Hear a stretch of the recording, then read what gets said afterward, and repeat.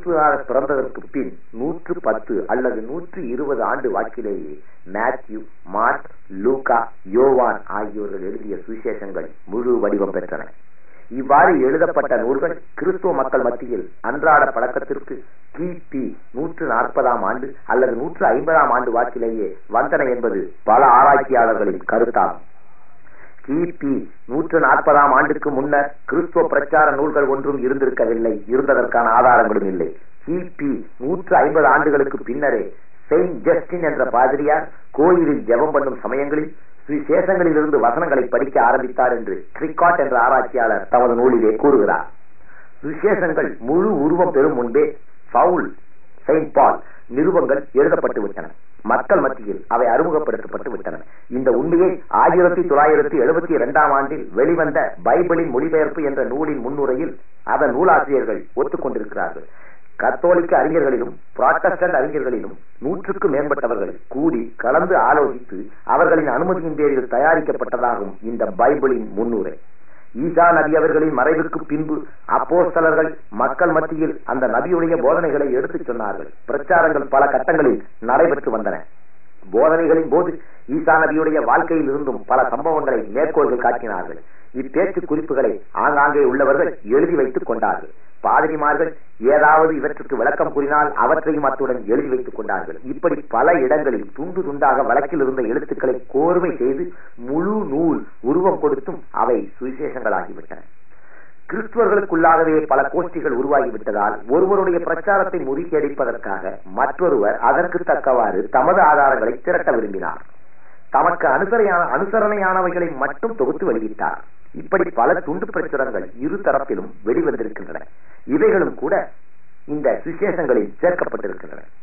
ஆனால் 1962 65 ஆண்டுகளில் கூடிய 2வது வேட்டிக்கன் கவுன்சிலில் முழுமை இல்லாததும் வழக்கு ஒழிந்ததுமான பல விஷயங்கள் பழைய ஏற்பாட்டில் இருக்கத்தான் செய்கின்றன என்று ஒத்துக்கொண்டிருந்த போதிலும் அக்கவுன்சில் சுவிசேஷங்கள் விஷயத்தில் வேறு மாதிரி போக்கை அனுஷ்டிக்கிறது. ஈசா நபியின் உண்மை போதனைகளையும் அவர்களின் சரியான வாழ்க்கையுமே அந்த 4 சுவிசேஷக்காரர்களும் எழுதி வைத்திருக்கிறார்கள் என்று தமது அறிக்கையில் அக்கவுன்சில் கூறியிருக்கிறது. ஆனால் கிறிஸ்துவ அறிஞர்கள் 100 பேர் கூடி பைபிளின் மொழிபெயர்ப்பு என்ற தலைப்பில் நூல் ஒன்றை தயாரித்து 1972 ஆண்டில் வெளியிட்டிருக்கிறார்கள். எக்யூனிமிக்கல் translation of the Bible and new testament. இந்நூலின் முன்னுரையில் அவர்கள் வேறு விதமான கருத்துக்களை தெரிவித்திருப்பது பற்றி ஏற்கனவே நான் சுட்டிக்காட்டியிருக்கிறேன். சுவிசேஷங்களில் எழுதி இருப்பவனை பற்றியே அப்படியே எடுத்துக் கொள்ளக்கூடாது. அக்காலங்களில் தேவைகளுக்கு ஏற்றவாறு அவை எழுதப்பட்டனவாகும். ஒரு கூட்டத்தாருக்கும் மற்றொரு கூட்டத்தாருக்கும் இடையில் நடைபெற்ற சர்ச்சைகளின் போது எழுந்த போட்டி இலக்கியங்கள் ஆகும். ஈசா நபியை பற்றி அந்த கூட்டத்தினர் என்ன நினைத்தார்களோ அவற்றை எழுதி வைத்திருக்கிறார்கள் என்று ஃபாதர் கண்ணன் ஜிஎஸ்ஆர் அவர்கள் தெரிவித்துள்ளார்கள். வாய்மொழியாக பல வரலாறுகளும் கதைகளும் வழக்கில் இருந்தன. ஒவ்வொரு குருமாரும் தமக்கு அனுசரணையான அல்லது தமது கட்சிக்கு வலுவூட்டக்கூடிய செய்திகளையும் வரலாறுகளையும் சேகரித்து எழுதி வைத்துக் கொண்டனர். இவையே ஜெபங்களின் போது வாசிக்கப்பட்டன. இவற்றிலிருந்துதான் சுவிசேஷங்கள் தயாரிக்கப்பட்டன. பைபிளின் மொழிபெயர்ப்பு என்ற நூலின் முன்னுரையில் 100 அறிஞர்கள் தெரிவித்த கருத்து நான் மேலே கூறிய கருத்துக்கள். அடுத்தது நாம் 4 சுவிசேஷங்களையும் ஆராய்வோம். 4 சுவிசேஷங்கள். காஸ்பல். சுவிசேஷம் என்றால் காஸ்பல், நன்மாராயம் என்று பொருளாம். மேத்யூ, அதாவது மத்தேயுவின் சுவிசேஷம். புதிய ஏற்பாட்டில் சேர்க்கப்பட்டிருக்கும் 4 சுவிசேஷங்களில் மேத்யூ எழுதிய சுவிசேஷமே முதலாவதாக வைக்கப்பட்டிருக்கிறது. பழைய ஏற்பாட்டின் வழிமுறையில் இது அமைக்கப்பட்டிருக்கிறது. இஸ்ரவேலர்கள் எதிர்பார்த்திருந்த மெசையா ஈசா நபியே என்பதனை வலியுறுத்தும் வகையிலேயே மத்தேயு வாதங்களை அமைத்திருக்கிறார். ஈசா நபியிலிருந்து தாவூது நபி மூலமாக இப்ராஹிம் நபி வரையிலான தலைமுறைகளை இவர் பட்டியல் போட்டு காட்டியிருக்கிறார். யூதர்களின் மார்க்க அனுஷ்டானங்களான தொழுகை, நோன்பு, தர்மம் போன்றவை குறித்து ஈசா நபி கூறியவற்றை தொகுத்து தந்திருக்கிறார். ஈசா நபி அவர்கள் யூத இனத்தில் பிறந்தவர்கள். யூத இனத்தவர்கள் மத்தியிலே அவர்கள் பிரச்சாரம் செய்திருக்கிறார்கள்.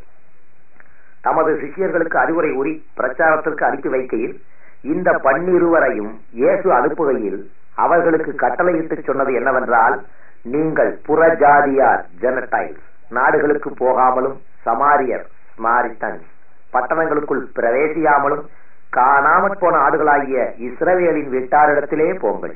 மேத்யூ அதிகாரம் 10 வசனங்கள் 5-6 என்று ஈசா நபி அவர்கள் கூறியதாக மேத்யூ அறிவிக்கிறார். காணாமற் போன ஆடுகளாகிய இஸ்ரவேல் வீட்டாரிடத்திற்கு மட்டும் அனுப்பப்பட்டேனே அன்றி மற்றபடி அல்ல என்று இயேசுநாதர் சொல்வதாக மேத்யூ அதிகாரம் 15 வசனம் 24 கூறியிருக்கிறது. ஆக காணாமல் போன ஆடுகளான இஸ்ரவேல் யூதர்கள் கூட்டத்தாரிடமே தாம் அனுப்பப்பட்டதாக சொல்லுகிறார்களே தவிர திருக்குரான் ஷரீஃப் போல் மனித குலமே தலைப்பதற்கு வந்தவை அல்ல. ஒரு குறிப்பிட்ட கூட்டத்தினரிடம் வந்ததுதான் இந்த சுசேஷங்கள். ஆரம்பத்தில் இவ்வாறு எழுதிய மத்தேயு பின்னர் தமது போக்கை மாற்றிக்கொண்டு ஈசா நபி எல்லா இன மக்களுக்காக அனுப்பப்பட்டவர் என்று கதைத்திருக்கிறார். அப்பொழுது இயேசு சமீபத்தில் வந்து அவர்களை சீஷர்களை நோக்கி, வானத்திலும் பூமியிலும் சகல அதிகாரமும் எனக்கு கொடுக்கப்பட்டிருக்கிறது. ஆகையால் நீங்கள் புறப்பட்டு போய் சகல ஜாதிகளையும் சீஷராக்கி பிதா குமாரன் பரிசுத்த ஆவியின் நாமத்தாலே அவர்களுக்கு ஞானஸ்நானங்கள் கொடுத்து என்ற வார்த்தை வரும். மேத்யூ சாப்டர் 28 வசனம் 19 எழுதியுள்ளார். மத்தேயுவினுடைய சுவிசேஷம் யூத கிறிஸ்துவ கோஷ்டியினுடைய கோட்பாடுகளுக்கு இணங்க அமைந்திருந்தது என்றும் யூத மதத்திலிருந்து அவர்கள் பிரிந்து நின்று தங்களது தனித்தன்மையை நிலைநாட்ட விரும்பிய போதிலும் அவர்கள் பழைய ஏற்பாட்டையே ஏற்றுக் கொண்டிருந்தனர் என்று மிஸ்டர் ஓ கல்மான் தம்முடைய ஆராய்ச்சியில் சொல்லி இருக்கிறார். மத்தேயு என்பவர் யார் என்பது குறித்து சர்ச்சை இருந்து வருகிறது. மத்தேயு என்பவர் இன்னொரு பெயர் லேவி. இவர் ஒரு சுங்க அதிகாரி என்றும் ஈசா நபி அவர்கள் கபார்னாம் என்னும் ஊருக்கு வந்த பொழுது அங்கு லேவி சுங்க அதிகாரியாக பணியாற்றி கொண்டிருந்தார் என்றும் தமது சீஷராகும்படி அவரை ஈசா நபி கேட்டுக்கொண்டார்கள் என்றும் இவ்வாறு ஒரு கருத்து தெரிவிக்கப்படுகிறது. பாதிரிமார்களும் இக்கருத்தையே வலியுறுத்துகிறார்கள். ஆனால் இன்றைய ஆராய்ச்சியாளர்கள் இக்கருத்தை ஏற்றுக்கொள்வதில்லை. காரணம், அதில் சில வரிகளில் when Jesus came there he saw a man named Matthew he asked him to follow அதன் அர்த்தம் என்னவென்றால் இயேசுநாதர் அங்கு வந்த பொழுது அந்த சுங்க அதிகாரி அமர்ந்து சுங்கத்தின் அருகில் சுங்க கேட் அருகில் மேத்யூ என்பவர் அமர்ந்திருந்தார். அவரை தம்மோடு வரும்படி இயேசுநாதர் அழைத்தார். அவர் அவரை பின்தொடர்ந்து சென்றார். அவரை பின்தொடர்ந்து he and him. யார் அந்த him? மேத்யூவே சொல்லுவதென்றால் எப்படி சொல்லி இருக்க வேண்டும்? நான் அங்கு அமர்ந்திருந்தேன், இயேசுநாதர் என்னிடம் வந்தார், என்னை எழுந்திருக்க சொன்னார், தன் பின்னால் வர சொன்னார், நான் அவர் பின்னால் போனேன் என்று இருக்க வேண்டும். அங்கு வந்தார், அவரை தம்மோடு வர அழைத்தார், அவரை தொடர்ந்து இவர் போனார். ஆக ஒரு மூன்றாவது மனிதருடைய வாக்குமூலமாக இருக்கிறதே தவிர தாம் தான் அந்த மேத்யூ என்று அவர் எந்த இடத்திலும் சொல்லவில்லை.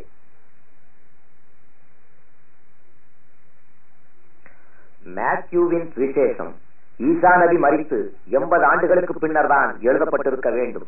சிரியாக் மொழியில் இது முதலில் எழுதப்பட்டிருந்தாலும் கிரேக்க மொழி பேசுவதற்காகவே இந்நூல் தயாரிக்கப்பட்டது. மத்தேயுவுக்கு யூத மதம் சம்பந்தப்பட்ட விஷயங்களில் நன்கு பரிச்சயம் இருந்திருக்கிறது. அவர் ஒரு யூதராக இருந்து கிறிஸ்துவராக மாறி இருக்க வேண்டும்.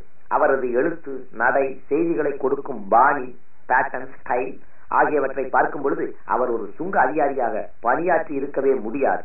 12 சீஷர்களில் ஒருவரான லெவி பற்றி மார்க்கும் லூக்காவும் ஏன் குறிப்பிட்டிருக்கிறார்கள் ஒழிய அந்த லெவி வேறு, இந்த லெவி வேறு. இவ்வாறு பைபிளின் மொழிபெயர்ப்பு என்ற நூலை தயாரித்த 100 அறிஞர்கள் கருதுகிறார்கள். தமக்கு கிடைத்த மூல ஆதாரங்களை மேத்யூ தமது சொந்த கற்பனை வளத்தை கொண்டு விரிவாக்கி இருக்கிறார்.